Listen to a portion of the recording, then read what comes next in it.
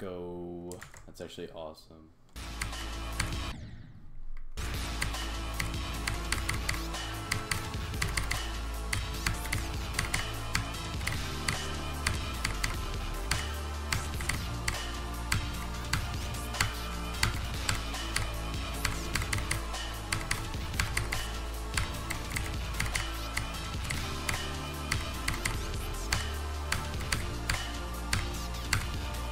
Yes! Finally.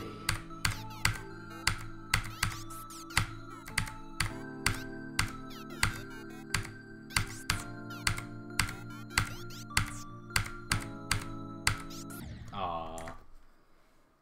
Oh man. Okay, that's definitely the hardest run I've done in this level by far. Those like triple blue yellow orbs are so weird and make no sense. I have to get better at that robot if I want to beat this level. There's no way I can just do that. Like, I spent maybe 2 hours on that part yesterday straight. It was late in the evening, so I was probably fatigued, and it was after I grinded out the drop cube, but definitely the hardest part of the level for me. Even though it has like no super tight timings, it's just robot is janky, and the slope jumps are odd. I almost made it to 100. That would have saved me a run. Now I have to do last cube. But jeez, that's sick.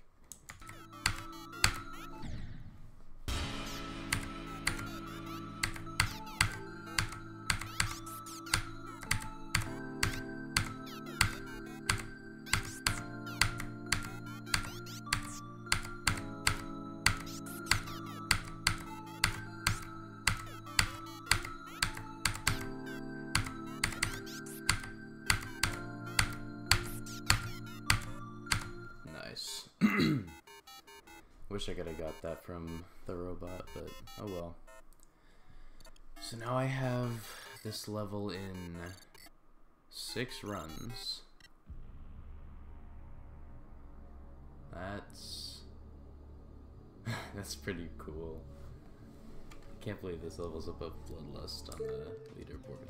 That's not right to me, because I can't do anything in Bloodlust. I literally can. Or not the leaderboards, the list, but like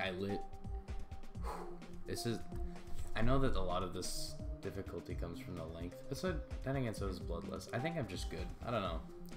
This level definitely leans towards my skill set a lot more than any other level around its difficulty, because there's no ship or wave, and I find ship and wave fun, but I'm not very good at them. But like ball timings, easy peasy. Cube timings, easy peasy. Robot, that's the only part I'm mad about, which is why that was the hardest part for me. This is gonna be really cool when I get this though. I'm very excited.